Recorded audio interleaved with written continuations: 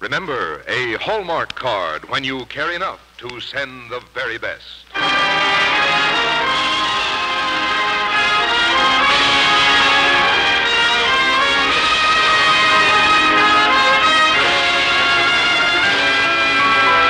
Tonight from Hollywood, the makers of Hallmark greeting cards bring you Richard Widmark in Irvin Anthony's Decatur on the Hallmark Playhouse.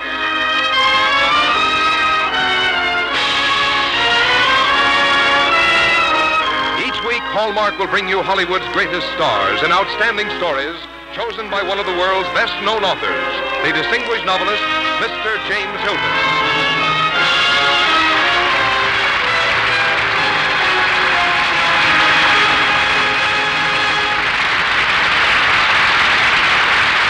Good evening, ladies and gentlemen. This is James Hilton. Tonight on our Hallmark Playhouse, we tell the story of an American naval officer, Stephen Decatur, and we have used in doing so the book about him written by Irvin Anthony. Decatur, as every American knows, was one of the first heroes of the American Navy. He won his fame against the pirates of Tripoli in what has been called the greatest little engagement in naval history. His father was of the Navy also, and in so devoting his life at that early stage of our country's history, Stephen was not only following in family tradition, but founding, however little he could have guessed it, though perhaps he did, the traditions of the greatest navy in the world. Today, when those traditions are more honored than ever, and when our country's need of a strong navy is as great as ever, is a good time to honor the memory of Stephen Decatur. And to play the part in our story tonight, we are fortunate to have that fine young Hollywood actor, Richard Widmark. And now a word about Hallmark cards from Frank Goss before we begin the first act of Decatur. At Christmas, as on every memorable occasion, when you want a card that reflects your own good taste, one that your friends will single out to show to others, go to the fine store displaying Hallmark cards. Shop in the comfortable knowledge that Hallmark cards are always socially correct and warmly received. For that Hallmark on the back carries its own tradition. Like the sterling on silver, it's a mark of distinction. It says you cared enough to send the very best. And now, Hallmark Playhouse, presenting Irvin Anthony's Decatur, starring Richard Widmark.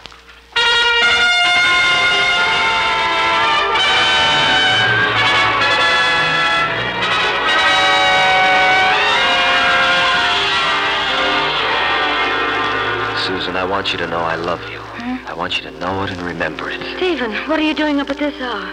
It isn't even light out. Stephen, where are you going? Go back to sleep, Susan. I'm sorry I wakened you. I only meant to kiss you, but you awakened.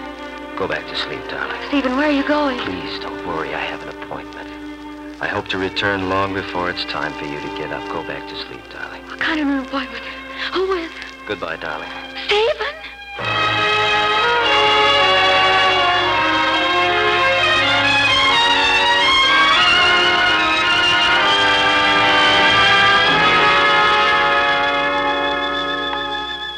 You walk down the stairs and out into the streets.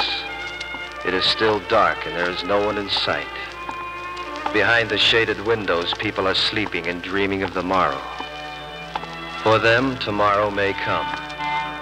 But this may be the last morning of your life. Your footsteps sound unreal and eerie, echoing on the damp cobblestones. You shiver a little, and you pull your cloak closer about you. And you wonder by what road you came to this morning. Then suddenly, with a startling clarity, you see the road and yourself at the end of it. And you hear yourself, a youth again, saying the words that led you toward this destiny.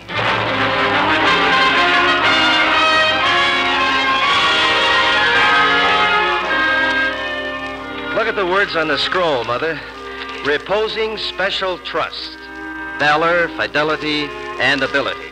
Appoint you, Stephen Decatur, midshipman in the Navy of the United States. And you are to serve and follow such orders, etc., etc., according to the rules and discipline of war and the usage of the sea. And there's the President's own signature, John Adams. War and the usage of the sea.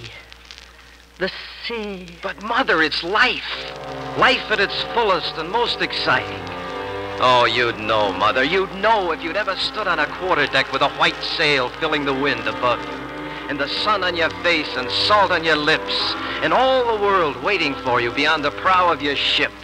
You'd know if you'd ever ridden out a storm. You and your ship, flesh and wood, braced against the weather. You'd know if you'd ever lain on a deck at night and watched the mast of your ship move slowly past the stars. When a boy feels like that, he can't be kept on land then. I know. When we were young, the sea was your mistress. And so it will be with our son. Well, if you would have me stay, I'll stay, Mother. Bless you for that. But I'll not keep you, Stephen. A man must choose his own destiny, regardless of the tears of women. God go with you. And Congress has voted to give the Navy 3 frigates. It's a beginning at last of a Navy for the United States. And what's the first mission of this Navy? To protect our commerce, to keep the French from capturing any more of our merchant ships. Do you realize they've captured over 300 of our merchant ships? Taken them to their own ports and sold them? How long can a situation like that be tolerated? We'll stop them now. Well, who's the captain of your ship, boy? John Barry. I'm assigned to the frigate, the United States.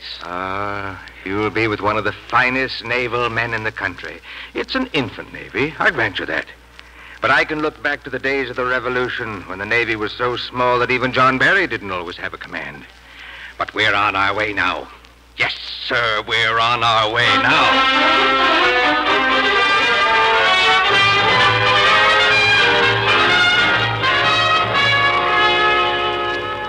That was the beginning.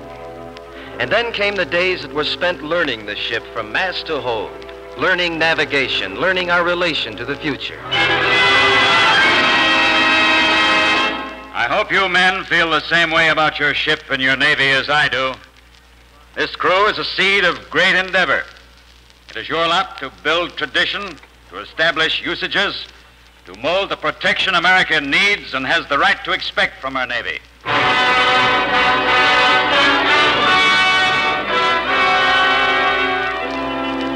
Days of fair winds and days of storm. Days when the eyes searched the horizon for the enemy and finally found him. Ready, set! Fire!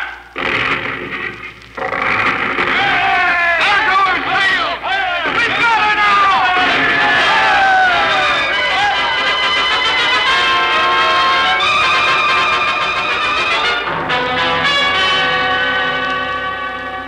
Days when one met the enemy and learned how to attack him, how to rescue him from the sea when the battle is won, and then how to deal with him.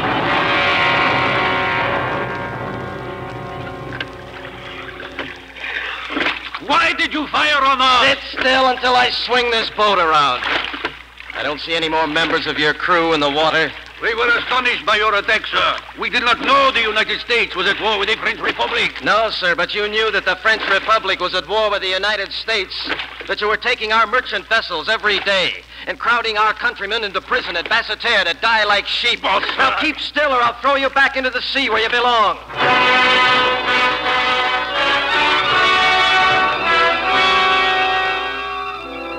Days spent in the service of the Navy at sea. And at the end of them, glory. Stephen Decatur, it is my pleasure to inform you that the President of the United States has appointed you lieutenant in the Navy of the United States.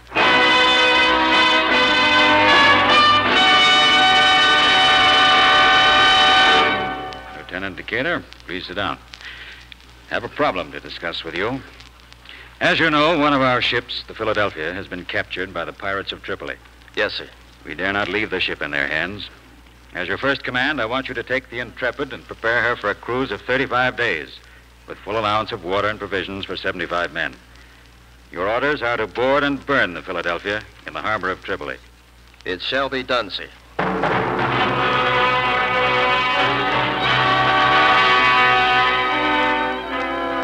I walked out of Captain Barry's quarters with excitement pounding inside me.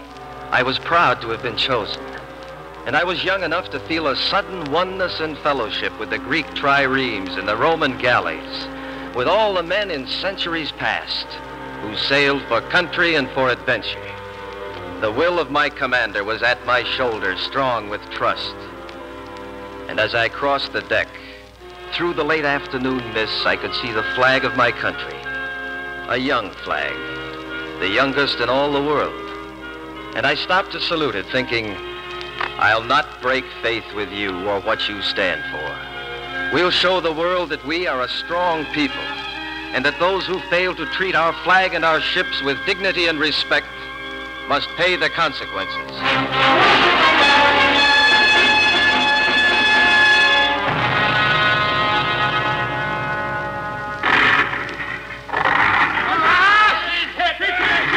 All right, men, follow me. We'll board the Philadelphia and set fire to her.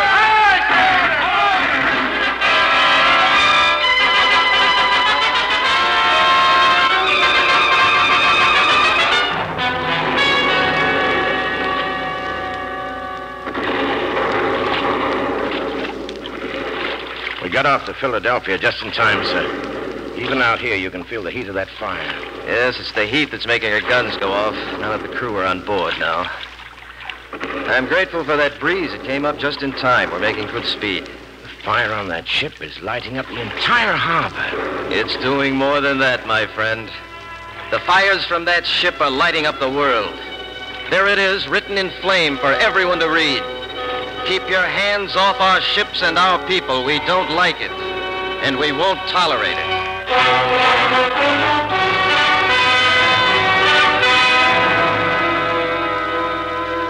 It was Indian summer when I came home on leave. By then I had been promoted to captain, and I was entertained with some of my officers by Mayor Wheeler of Norfolk. I had only to look in his daughter Susan's eyes to know that here was the beginning and the end of all things for me. Do you think they've missed us at the party? I'm sure that Mother has. You know, I just realized we've completely forgotten all the proprieties. A well-bred lady doesn't leave a house full of guests to go walking beside the sea with a man she's known such a short time. Oh, but I feel I've known you a long time. Why, when I met you tonight, I even felt I recognized you. Oh, Stephen, that's a sweet compliment. No compliment at all. I'm not good at compliments, just the plain truth. And that's another thing. I feel I have to tell you the truth, whether you like it or not. I didn't say I didn't like it. But perhaps I ought not to listen to it. Oh, but you must tonight, or else we have nothing to say to each other. Stephen, look out there. There's your world. You have to return to it, and I must remain in mine. Listen, Susan. I've heard I'm to command a squadron of gunboats stationed in the Chesapeake and headquartered at Norfolk. Now, that would mean a position on land so that I could... well, at least for the time being. For the time being. And then what? I don't know. How can a sailor ever know? But I do know I love you, Susan. You don't doubt that, do you?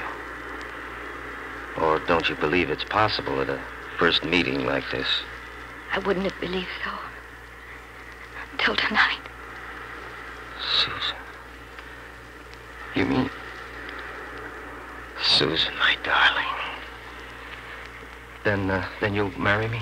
And live alone in some little house on the cliff, watching the sea that takes you away, wondering when I'll ever see you again? Susan, I must tell you how I feel about the Navy. I suppose every man in it feels the same way, or he wouldn't have joined it. I know. You needn't say any more. No. Please listen to me. You didn't let me finish. You don't have to. Let me give you my answer now. I will marry you, Stephen. You will?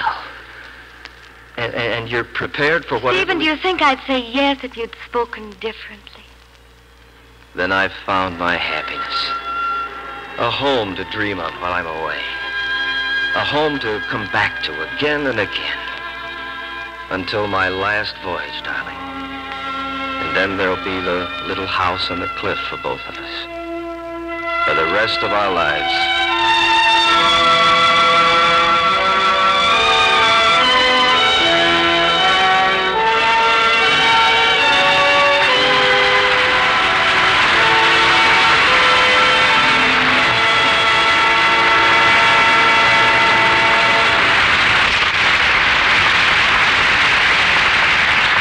In just a moment, we'll return to the second act of Decatur, starring Richard Widmark. Remember when you were little and your mother selected a storybook as the Christmas gift for your cousins, and how happy you were because Mother or Dad would read it to you first before it was wrapped for Christmas giving? Well, a lot of folks manage to get that same thrill of anticipating the receiver's pleasure when they buy their Christmas cards, particularly Hallmark cards. It's fun to go over each card and say, "This reminds me of the time Fred and I fell into the pond while skating. I think I'll send it to him." Or, "Why, if this doesn't look just like Carol when she played the angel in the school play, let's send it to the Sawyers." In the Hallmark collection of Christmas cards, you'll find merry Santas and snowmen, cards that depict the hushed stillness of a country church in the snow, the glowing warmth of a Yuletide log crackling on the hearth, or the angel serenading the newborn babe. There are also ones that take scenes from the everyday world and bathe them with the Christmas spirit, such as famous paintings of Norman Rockwell, Winston Churchill, Grandma Moses, and others. Yes, it is fun to send a different card to everyone on your list. It's a compliment to your friends, too, for then you can be as gaily whimsical or as frankly sentimental as you wish. In fact, you'll find Hallmark Christmas cards that seem especially written and created for each one on your list. And remember, that Hallmark on the back tells in its own way that you cared enough to send the very best. Now here is the second act of Irving Anthony's Decatur, starring Richard Widmark.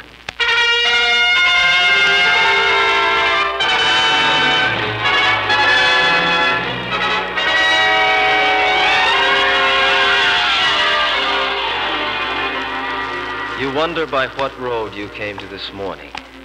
And then suddenly, with startling clarity, you see events long past, all leading to this destiny.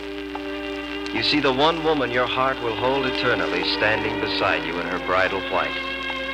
You remember the courage of her smile and the tragedy of her eyes when you left for your command during the War of 1812. You remember the acrid, bitter smell of cannon smoke and the deafening thunder of cannon in your ears.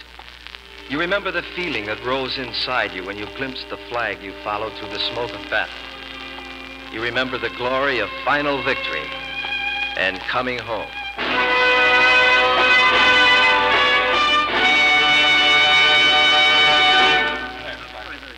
Commodore Decatur, your countrymen have met in this room tonight to do you honor.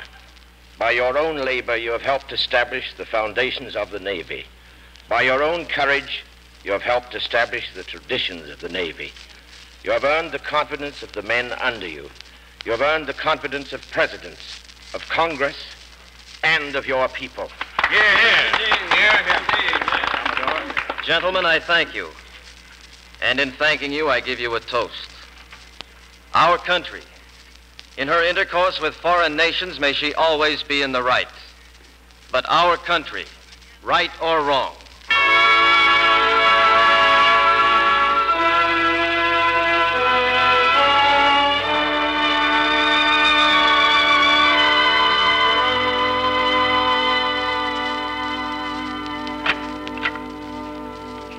Darling, how was the banquet? the food was excellent, but a little too rich. And so I'm afraid were the speeches. I see.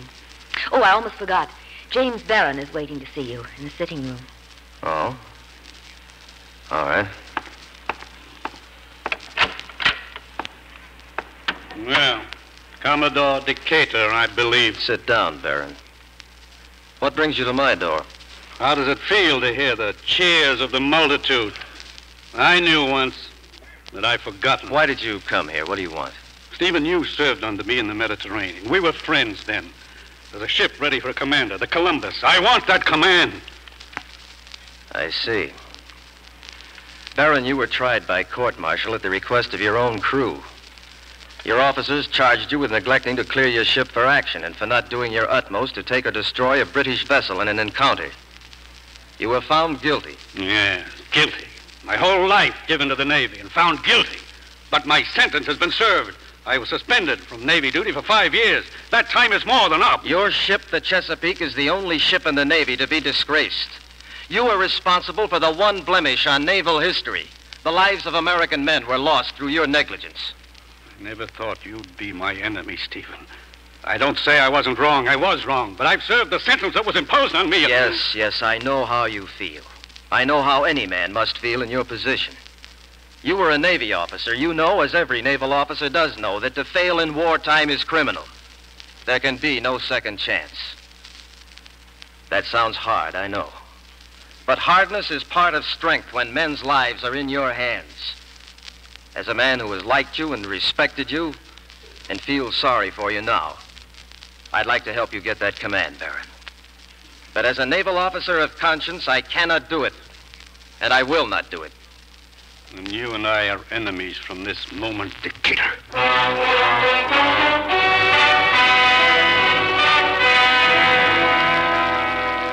Mr. Stephen Decatur. Sir, I have been informed of various remarks that you have made in the intention of ruining my reputation.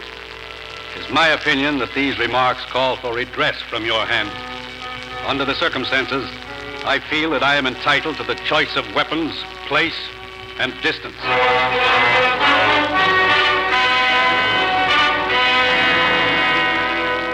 Mr. James Barron, sir, from your manner of proceeding, it appears to me that you have come to the determination to fight someone, and that you have selected me for that purpose. I must take leave to observe that your object would have been better attained had you made this decision during our late war, when your fighting might have benefited your country as well as yourself.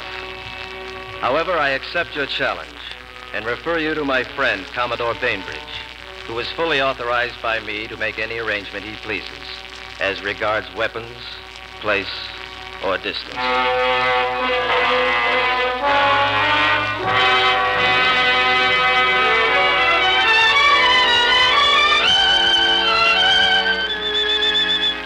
Susan, I've had a long tour of shore duty. There's a good possibility that I may soon be sent to sea.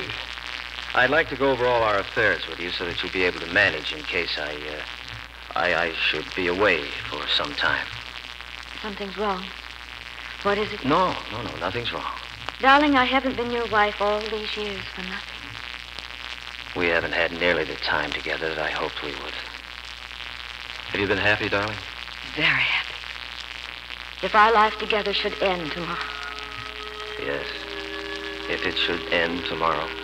If it should end tomorrow, I would have to say, to have known you and loved you, even for a few brief years, was to find more happiness than most women find in a lifetime.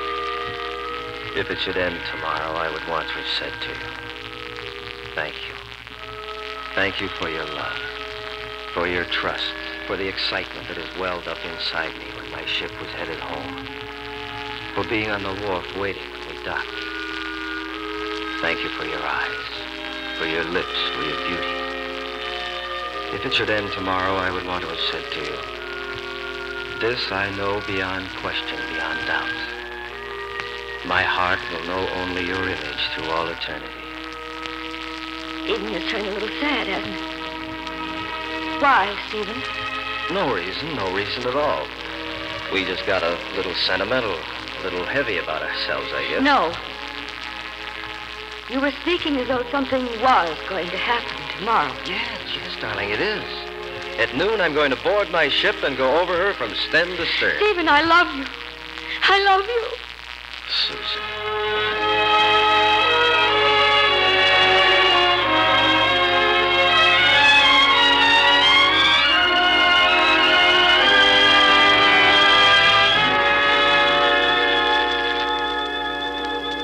You walk down the street. The sky is beginning to lighten in the east. You wonder if you'll ever see the dawn again. And you find yourself praying that if you do not, God in his infinite mercy will take care of Susan Decatur. All too soon you find yourself at the appointed place. Your seconds are waiting for you. The hour is at hand.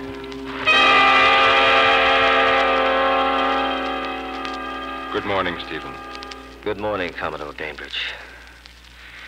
I can't tell you how I regret this morning's business. Then let me talk to Baron. It's not too late. But it is too late. There's a code for a man of arms of our generation, Commodore. It must be met. I'm going to shoot for Baron's hip. I don't want to kill him. You're ready, sir? Mr. Baron is ready? I'm ready. Good morning, Commodore Decatur. Mr. Baron. I hope upon meeting in another world, we will be better friends than we have been in this. I have never been your enemy, sir. Take station. I'm ready. Ready. Present. 1, 2.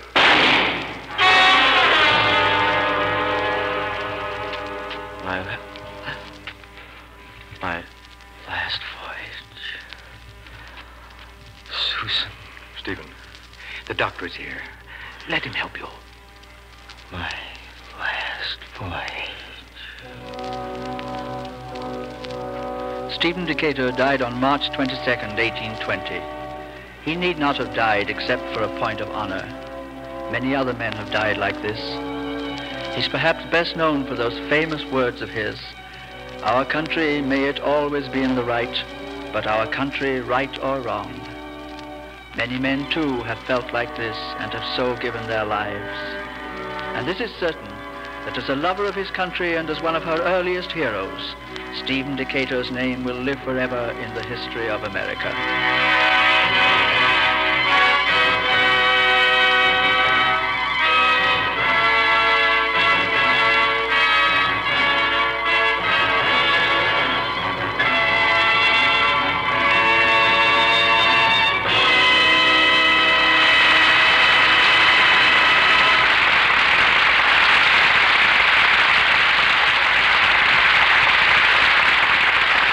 Richard Widmark and James Hilton will return in a moment.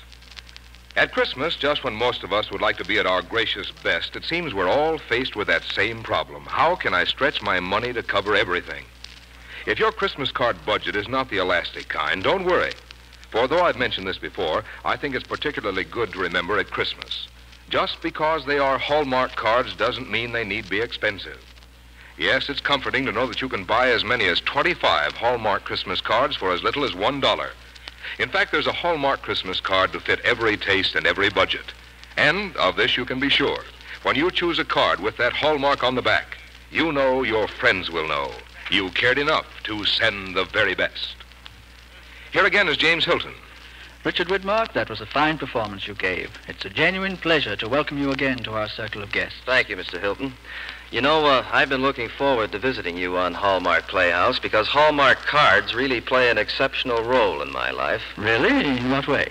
Well, you see, I'm what you might call a Christmas child. My birthday's on December 26th, and you know what happens.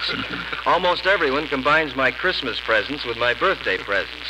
And if it weren't for the separate birthday cards I receive, I'd never have a special day at all. Well, I certainly see what you mean, Dick, and we're glad that Hallmark cards meet the problem for you so well. For those double presents you get on Christmas, Dick, remind your family to take a look at our double page in Life this week. It might give them some ideas on wrapping your gifts because it shows the beautiful Hallmark coordinated gift wrapping sets. I'll do that, Frank. Now, what do you have for next week, Mr. Hilton? Next week, we're presenting a delightful O. Henry story called The Third Ingredient. And for our star, we are proud to welcome back that charming young actress, Anne Blythe. Our Hallmark Playhouse is every Thursday. Our director-producer is Bill Gay. Our music is conducted by Lynn Murray, and our script tonight was adapted by Gene Holloway. Until next Thursday, then, this is James Hilton saying good night.